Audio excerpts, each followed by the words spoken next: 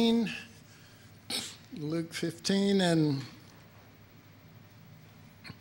we've been talking about the Father there, and part of the thing that we need to embrace is the view of the Father, and I think neither one of these sons had embraced that view. And it really doesn't come out until the latter part of the story, because I'll just put it like this: maybe no one ever asked. No one just thought, Father, what's on your heart? What are you thinking? How do you see things? And the way that he sees things, I believe that this story is trying to communicate, is that the Son is in us as born-again sons, that we are born again and called sons of God, but it does not yet appear what we shall be until he appears. And the word appear there isn't the usual word for coming back in the air, but manifesting and being seen, understood enough to manifest. And because what we do know is when he appears, we shall be like him. And so the Father is the one who really, really can communicate his heart toward the Son, toward his eternal Son. It's from the Father that you will see I remember a long time ago I was reading Colossians 1, and it says, that we've been delivered from the power of darkness and translated into the kingdom of his dear Son. That's the King James. But in the margin it said, the Son of his love. And that first of all, this is the way he's referring to Jesus. And second of all, that's where he put us, in the Son of his love. And that so deeply affected me. I remember. And I guess in a sense, I was, through those scriptures, able to look into the face of the Father and see how he felt about his Son. And if you can make that leap, if you can really see that from the Father's heart, not from teaching, because we all know the Father loves his Son, and that doesn't mean anything as far as changing us by just knowing that information. What means something is, like in the story of the prodigal son, when the son sees in the Father the ring that belongs to Jesus, as it were, and the robe that belongs to Jesus, and all of this stuff, and the fatted calf, and the sacrifice together, and the understanding being enlightened that this isn't just a regular sacrifice that the Father's done 1,000,000 times, and oh yes, Yahweh, or whatever words we're going to use to honor him. But rather, he's seeing the sacrifice of the Father's heart. The Son that would give himself to such a degree, and that he wants that Son in us, that he wants that manifested in us, to such a greater degree than, nominal Christianity, to such a greater degree than New Creation Fellowship's grasp of that, to such a greater degree than Randy Nussbaum's grasp of that. Come on. I just want to pursue. I don't want to assume. I don't want to assume I'm okay. I don't want to be okay. The process of this, the process of this isn't that I be okay or that you be okay, right? The process of this is that we find him as he is, not as we know him through teachings and books and all this stuff, and it's all great. But, in my opinion, knowing him in that way is exactly the same as anybody who knew him without going into the Holy of Holies. They called him God. They worshiped him as God, but they didn't know who they worshiped. They didn't know who they worshiped. And I think, this is just my dumb little opinion on this, but I think Paul kind of saw that on Mars Hill. When he started talking about, you've created a statue here to the unknown God. And, and he quotes all these poets of the day and all this kind of stuff. And I think on his way to Corinth, that it got him, or at least thinking about Corinth, it got to him what he had shared. And he starts going, that's where he says, I'm determined not to know anything but Christ and him crucified. You just go through that book. He just pounds the cross. He pounds Christ and him crucified. And he's just going, it's not about a poet and what he said, or it's an unknown God. Here's the God. Here, let him be revealed. It's Christ crucified. This is the God that we worship. Bam! It got him. Don't you want to be God? I mean, and it probably it not only got him the truth, it probably messed with him the approach he had on Mars Hill compared to everything else after that. It was just like immediately after that, he's just like going now. And this is, look, I'm sorry, I ain't fooling around with this stuff anymore. And, those guys said, well, this is interesting. We'll hear of this later. Paul's going, no, you ain't. I'm out of here. And, people could say, well, Paul was just so radical and so strict because he laid down the cross so hard and, heavy and all this kind of stuff. But he's the one God said, I want you to write the New Testament. This is what I want my people to hear. And anyway, in verse 23, Luke 15, and bring hither the fatted calf and kill it. Bring hither the fatted calf and kill it, and let us eat and be merry.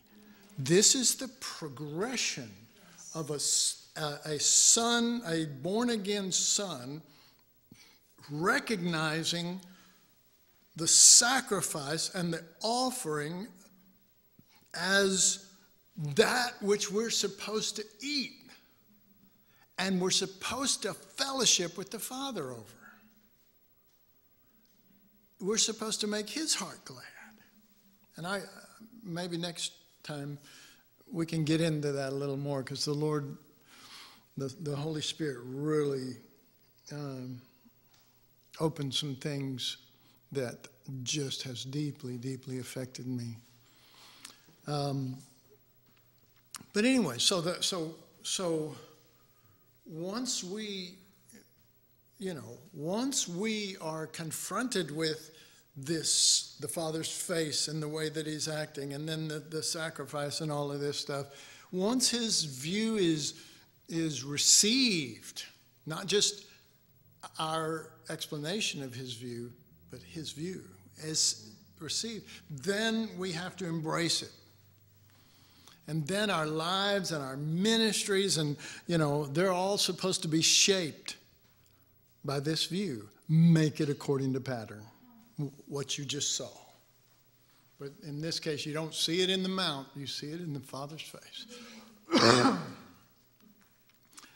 And ultimately, in truth, you see it in Jesus' face, and there's where you see the light of the knowledge of the glory of God.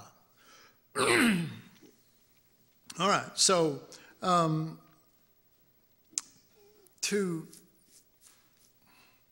so that really gives definition to the word receive the Father's view and embrace it. Because when you're saying, well, what does? Our lives and our ministries and all of that being shaped according to that sacrifice and to that Father's heart. It's for the Father. Remember, that's what we read last time in John 8. He got it. he does always those things that please the Father, and that meant, when I'm lifted up, then you'll know. You'll know me, and you'll know that the Father sent me for this. This is what you're supposed to know. This is prodigal son, get over here. Look at what we're doing here. Look at and not only the death, it's not just the death, but we're going to eat this thing, and this is going to be the thing that makes our heart merry. This will bring gladness to our hearts. And the other stuff of, whatever, petting your flesh or whatever, that can make you temporarily feel good. Somebody, could you pet just a little more? Oh, I love it. But the Father's going to declare his son. I mean, of all the stuff, the Father shows up at Jesus' baptism. Well, Father should show up at their son's baptism. But it's the first time he shows up, with the heavens opening. And he could have said anything. He could, how about that Moses? Or, any number of areas he goes to. He's got one thing on his mind. This is my beloved son. And I am pleased with this. I mean, we could go, what? You're not pleased with me? No. You shouldn't have asked. This is my beloved son. That's what you're supposed to see. That's what heaven opens up for. That's when the Father shows up. That's when you hear him speak. And it wasn't just, I'm happy to see Jesus, doing this. I'm glad that my son chose to be baptized. It isn't that. It's he's going to go all the way through this process, and he's going to go to Calvary. The reason why he was born, the reason why he was incarnated, the reason why he got baptized, all a picture of the same thing. And he's going to take you down into the waters of that death in a real way. And when he comes up, you don't come up unless you're one with him, inside of him, lost in him, if you will, better hid in him, instead of, wouldn't that be weird if Jesus is walking along, we're his body, and then one member keeps popping out going, hey, it's me, get back in there. You're supposed to be hid in me. Well, that happens all the time. It's weird.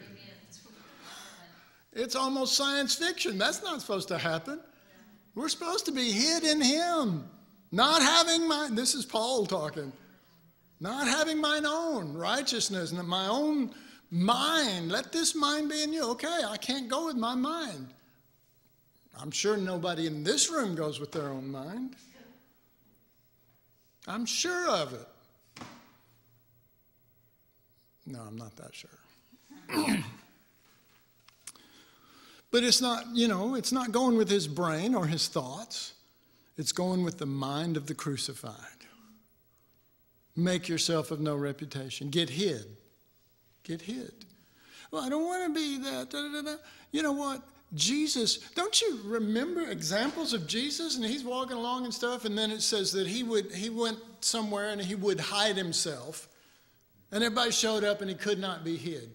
The point is the motivation that we don't want to put ourselves forward. But if you do that, if you seek to save, you're going to lose. You're going to be hid, but not in a good way.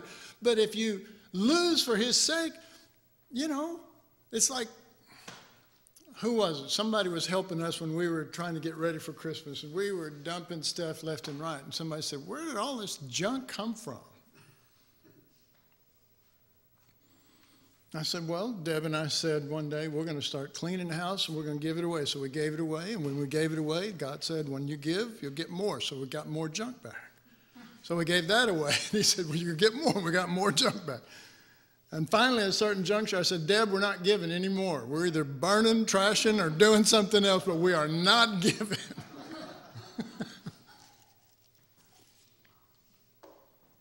I didn't see that sign. What was it? Okay, thank you. All right, so I wrote down, he declares, and he's done that to us. Come on, anybody say amen? He's declared. He declares, we receive his view of us in Son, not in ourselves.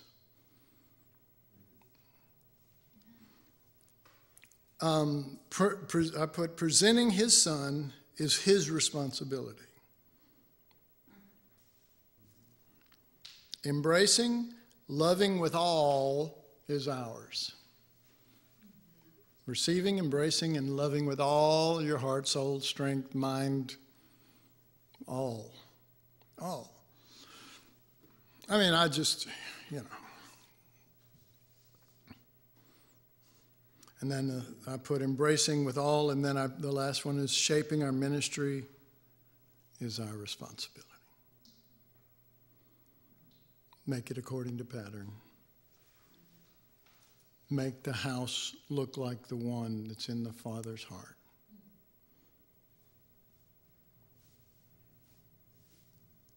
Okay, well, it'll never be that in and of ourselves. It's that in him.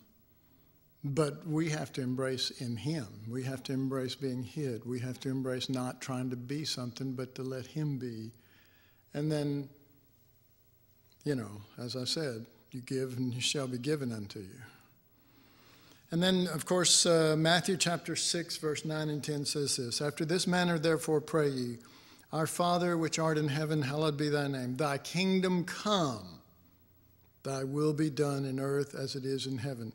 His will is not going to be done by just wanting God's will to be done. Oh, I just want your will to be done. Oh, okay. Lord, I'm wrong in this area. I want your will to be done. He said when the kingdom comes, his will is going to be done. The government of the nature of the Lamb, when it comes, the Father's will be done. You don't have to plan it. And we thought his will was, well, marry this person and don't marry that person and live over here and do this and all that kind of stuff. And his will comes out of the government of the Lamb within us. And we find ourselves giving ourselves, loving, praying, covering, doing a million things that nobody will ever see but the Father. And he's pleased. But he's pleased with his Son, not us. That's right. Because it's his government. See, his government would say, you don't have to speak right now. And inside you go, no, this is good. I need to speak. I'm telling you, this is a humdinger. It's going to change the world. I'm telling you, it's going to change the world right here if I go ahead and spew this out on them.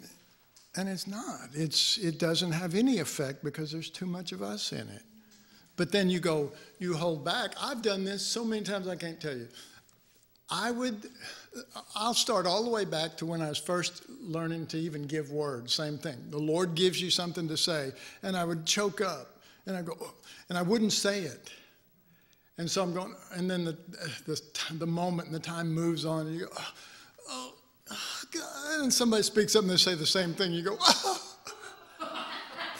thank God, I'm glad it got said because I thought I was going to explode because I didn't say it or go to hell or something, you know what I mean, back then, And then as you go on, you get to a place where it's like, I've got this thing that the Lord shared this with me and I've got to say it. And, I just feel not by the leading the Lord, no, don't say it at this time, but by the nature of the Lamb, don't say it because you'll put yourself forward. That's what your motive is behind it. Don't do it. And then sometimes nothing happens, and sometimes I've heard people say it, and it was so pure, I just went, that's what I meant. I mean, but I was just messed up, you know. Yeah. So, what do we got again? Oh, Kelly, you got... I think you're going to, no, you're going to have to do this a little more. I don't know that I always get it. Are you calling me a big zero? Can you put a smiley face on that? Okay, so I'm just going to read this and then we'll stop. Thank you. In earth as it is in heaven. In earth as it is in heaven. In earth. That's what he wants. He doesn't want earth stuff to his glory. Not. He wants in earth as it is in heaven. And then I wrote, the things we find that are resident in Jesus, we live on earth as it is in Jesus. We live on earth as it is in Jesus. Forming our ministry, forming what we do and say, forming all of the things that we have had placed in our hands, forming it after the beauty and the glory of the Father's heart and of his Son. But you see, his Son is in us, and his Son does always those things that please him. If we'll get out of the way instead of become stronger. If we'll get out of the way instead of become wiser. If we'll get out of the way instead of become positionally somebody. Just let this mind be in you. Let the things that are true in him flow through you. You know, flow through you and just be a conduit of that sweet nature of Christ. Father, we just thank you for your preciousness in your heart. When we get off and we get in the hog pen and maybe even before that, we assumed we were doing right. We were taking your things and getting, growing and all this stuff, only to find ourselves in the hog pen. You're still looking at us from a far country. You're still looking in our direction. Your heart hadn't changed. But your heart is fixed on the Son, the Son.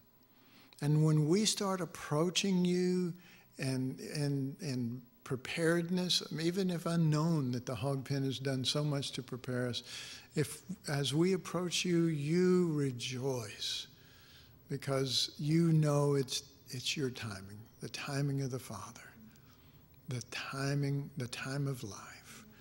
And so, Father, let us not rest on what we think we have that is so spiritual and makes us so special, but let us move with your Spirit on the wings of the Spirit now and afterwards and tomorrow. And let us leave the old paths that we've made ruts in and can't hardly get out of. And let us be risen through the wings of the Spirit to be taken to places that we could never find and no ruts can be made. We ask in Jesus' name. Amen.